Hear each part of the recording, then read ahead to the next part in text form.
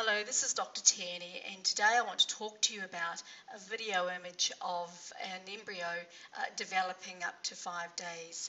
And what you see here is the egg, and we're looking at what's called an embryoscope that's videoing the fertilisation of the egg and cell division to become an embryo.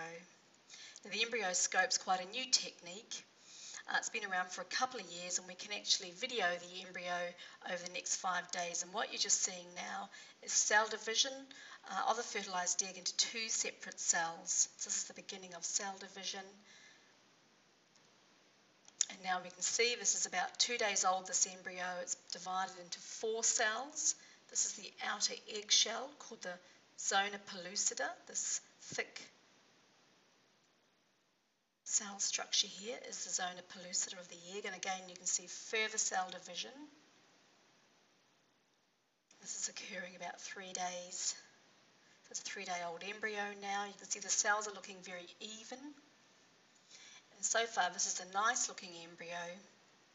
It's developing nicely.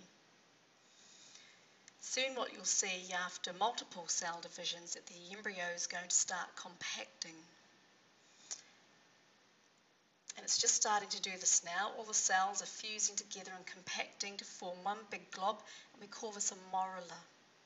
This is about a day 4 embryo, and this is the appearance that we like to see. And now you can see it is again changing, and it's becoming what's called a blastocyst.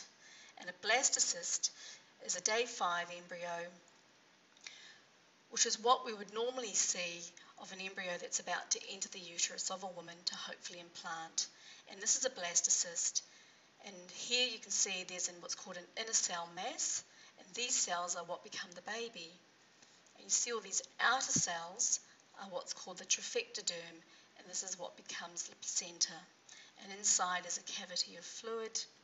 This is a nice looking embryo, and this certainly will be transferred back into the uterus of a woman and hopefully help them have a baby.